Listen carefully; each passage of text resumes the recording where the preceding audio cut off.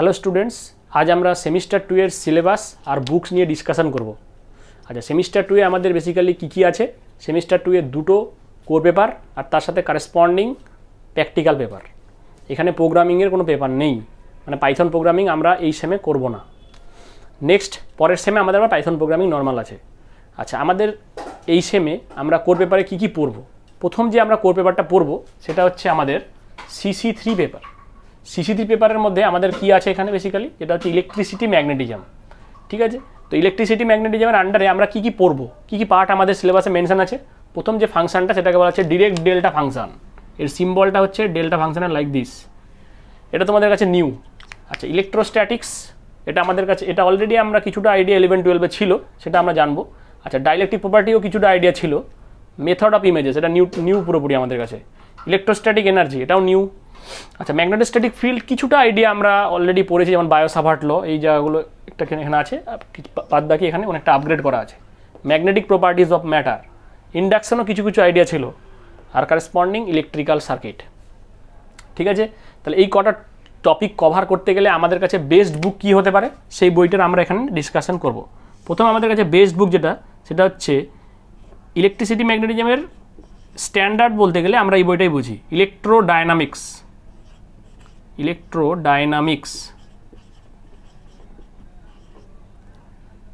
Griffith.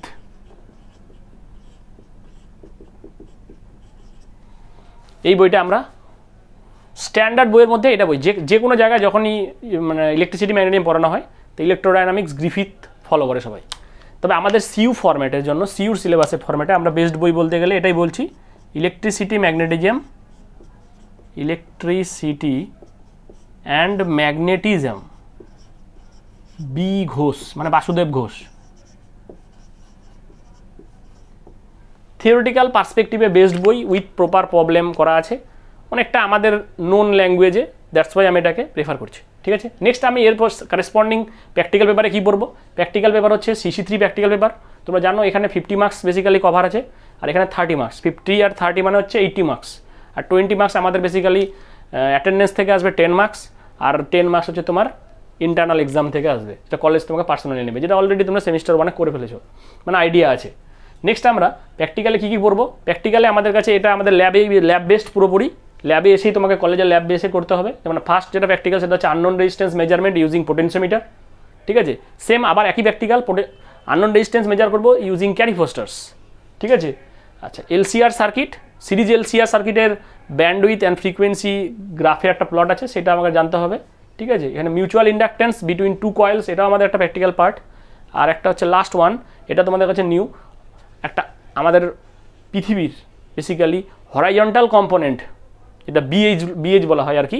তো তুমি যেই প্লেসে আছো তার রেসপেক্টে হরাইজন্টাল কম্পোনেন্ট মেজারমেন্ট। ঠিক আছে, এটা হচ্ছে টোটাল আমাদের CC3 পেপার। তাহলে সিমিলারলি এবার CC4 পেপারে কী আছে সেটা আমরা দেখার চেষ্টা করব। তো CC4 পেপারে কী আছে সেটা আমরা এখানে দেখানোর চেষ্টা করছি।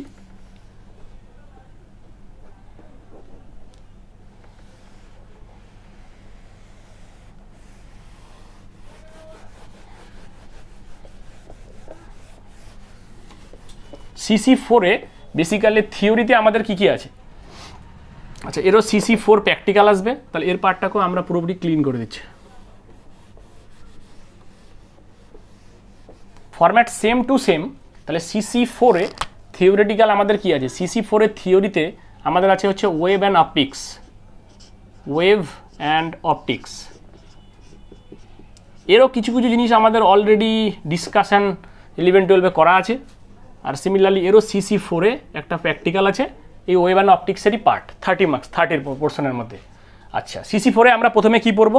প্রথমে বলেছে এর মধ্যে আমাকে অসিলেশন পড়তে হবে, অসিলেশনস।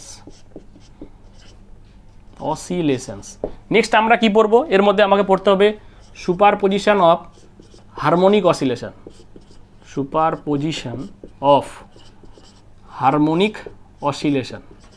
Harmonic oscillation. শর্টকাটে আমি লিখছি কারণ জায়গার একটু প্রবলেম।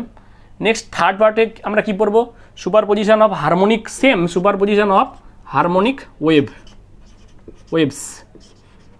নেক্সট আমরা তার পার্টে পড়বো কি, এটার নেক্সট পার্ট হচ্ছে ওয়েভ মোশন। নেক্সট পার্টে আমরা পড়ব ওয়েভ অপটিক্স। নেক্সট এদের মধ্যে এবার আমরা অপটিক্স, মানে এতক্ষণ পর্যন্ত আমরা শুধুমাত্র ওয়েভসে ছিলাম, এবার নেক্সট আস্তে আস্তে আমরা অপটিক্সের দিকে যাচ্ছি। নেক্সট অপটিক্সের মধ্যে আমরা যেটা পড়ব সেটা হচ্ছে ইন্টারফেয়ারেন্স। তো ইন্টারফেয়ারেন্স আমাদের অলরেডি কিছুটা আইডিয়া 11-12 আছে। আচ্ছা, এর কারেসপন্ডিং আছে ইন্টারফেরোমিটার। ইন্টারফেরোমিটারের মধ্যে এখানে আমাদের মাইকেলসন আছে, ফেব্রি প্যারট আছে, এসব ইন্টারফেরোমিটারগুলো আমরা এখানে বেসিক্যালি পড়বো। ঠিক আছে, ইন্টারফেরোমিটার্স। আর লাস্ট ওয়ান হচ্ছে ডিফ্র্যাকশন। এটাও আমাদের অলরেডি কিছু আইডিয়া আছে 11-12 থেকে। ঠিক আছে। আচ্ছা, ওয়েভস অ্যান্ড অপটিক্সের আমাদের বেস্ট বুক কী হবে? বেস্ট বুক বলতে আমরা এই বইটাই ফলো করব। তো এখানে দুটো পার্ট দেখতে পাচ্ছি, একটা ওয়েভসের পার্ট, একটা অপটিক্সের পার্ট। তো ওয়েভসের জন্য আলাদা বই, অপটিক্সের জন্য আলাদা বই, সেপারেট সেপারেট। একই বইয়ের মধ্যে হয় না, তবে একই বইয়ের মধ্যে যদি হয় সেটা আমার এক্স্যাক্টলি জানা নেই, তবে আমি যে বইটা বলছি সেটা সেপারেট সেপারেট পার্ট। প্রথম যে আমরা ওয়েভস পার্ট ফলো করব সেটা হচ্ছে waves and অ্যাকাউস্টিক্স। Waves and অ্যাকাউস্টিক্স, অ্যাকাউস্টিক্স, B Ghosh, Basudeb Ghosh. পুরো তোমার যা যা পার্ট আছে সব কটা পার্ট পারফেক্টলি কভার করা আছে, ছোট্ট বই, বেস্ট বই। আর অপটিক্সের মধ্যে আমরা কোন বই ফলো করব? অপটিক্সেরও সেম, অপটিক্স বি ঘোষ। তোমার যা সিলেবাস আছে পারফেক্টলি কভার আপ করা আছে। আর নেক্সট সেমে আবার আমরা অপটিক্সের কিছু কিছু পার্ট আরও ইনক্লুড হবে, যেমন পোলারাইজেশনটা ইনক্লুড হবে, তখন আমরা ওই বইটা থেকেই আবার কভার আপ করে দিতে পারবো। আচ্ছা, এছাড়াও আমি অপটিক্সের আরেকটা বই বলছি, কারণ আমি যে বইগুলো প্রেফার করছি সেই প্রত্যেকটা বই কিন্তু সিইউ বেসড। মানে সিইউ যেমন কোশ্চিন প্যাটার্ন ফর্মে আমাদের 50 মার্কসের যে ফর্ম্যাটে পরীক্ষা আসে তার ফর্ম্যাটে এখানে করা আছে, সেটা তোমার সুবিধা। ঠিক আছে। আর আরেকটা আমি অপটিক্সের বেস্ট বই বলি, ম্যাক্সিমাম জায়গায় সবাই এই বইটাই রেফার করে, সেটা হচ্ছে অপটিক্স অজয় ঘটক। অজয় ঘটক থিওরিটিক্যাল বেস ঠিক, বাট প্রবলেম বেসড আবার এই বইটাতে অনেকটা প্রবলেম অতটা কভার করা নেই। সেই পার্সপেক্টিভে আমরা বি ঘোষটাকেই ফলো করতে বলবো। ঠিক আছে। আচ্ছা, নেক্সট আমরা CC4 প্র্যাকটিক্যালে কী কী পড়বো? CC4 প্র্যাকটিক্যালে এখানে আমাদের যেটা প্রথম প্র্যাকটিক্যাল আছে সেটা হচ্ছে মেলডেজ এক্সপেরিমেন্ট। মেলডেজ এক্সপেরিমেন্ট এটা একটা ওয়েব সেরি এক্সপেরিমেন্ট, তুমি বুঝতেই পারছো। নেক্সট 2 নম্বর যেটা করবো সেটা হচ্ছে ফ্রেনেলস বাই প্রিজম। ফ্রেনেলস by prism. 3 নম্বর আমাদের যেটা পার্ট প্র্যাকটিক্যাল সেটা হচ্ছে নিউটনস রিং। এটা হচ্ছে ইন্টারফারেন্সেরই একটা পার্ট। তো রিংটাকে ফর্ম করা হয় আর রিংয়ের রেডিয়াস বা ডায়ামিটার আমরা বেসিক্যালি মেজারমেন্ট করি, নিউটনস রিং। সেম একই টাইপের আর একটা প্র্যাকটিক্যাল যেটাকে বলা হচ্ছে ওয়েজ সেফ ফিল্ম। এখানেও রিং ফর্ম হয়। আচ্ছা, 5 নাম্বার আমাদের যে প্র্যাকটিক্যালটা আছে সেটা বেসিক্যালি হচ্ছে কচি কনস্ট্যান্ট মেজারমেন্ট। কচি কনস্ট্যান্ট মেজারমেন্ট প্রিজম দিয়ে বেসিক্যালি আমরা এই প্র্যাকটিক্যালটা ডিল করি, মানে ওয়েভলেংথ চেঞ্জ করে material of the প্রিজমের index change করা হয়। ঠিক আছে। আর 6 নাম্বার লাস্ট যে প্র্যাকটিক্যালটা আমরা পড়বো সেটা হচ্ছে গ্রেটিং স্পেকট্রা।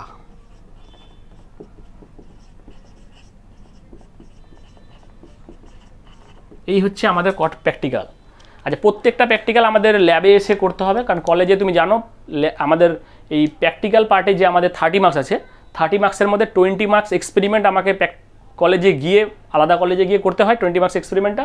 আর বাকি যে 10 মার্কস থাকে 10 মার্কসের মধ্যে 5 মার্কস বেসিক্যালি ভাইবা থাকে, আর 5 মার্কস বেসিক্যালি এই এক্সপেরিমেন্ট কটা তুমি তোমার কলেজে LNB-তে মানে ল্যাব নোটবুকে করেছো তার রেসপেক্টে তোমার নাম্বারটা থাকে। তাহলে এই প্রতিটা প্র্যাকটিক্যাল আমরা কলেজে গিয়ে করবো।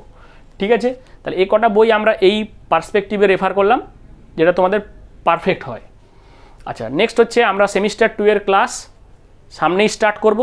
যারা আমাদের সেমিস্টার 2 এর এই সিলেবাস রিলেটেড আছো তারা তোমরা আমাদের জয়েন করতে পারো। ডেসক্রিপশানে আমার হোয়াটসঅ্যাপ নাম্বার দেওয়া আছে, সেই হোয়াটসঅ্যাপ নাম্বারে গিয়ে আমাকে পিন করলেই আমরা আমাদের পার্সোনাল যে গ্রুপ আছে, সেমিস্টার 1 এর অলরেডি একটা গ্রুপ আছে, অলরেডি কন্টিনিউ করছিল তারা, তো সেমিস্টার 2এও যারা ইচ্ছুক তারা জয়েন করতে পারো। ঠিক আছে। সামনেই আমরা ক্লাস স্টার্ট করব। ঠিক আছে। Thank you.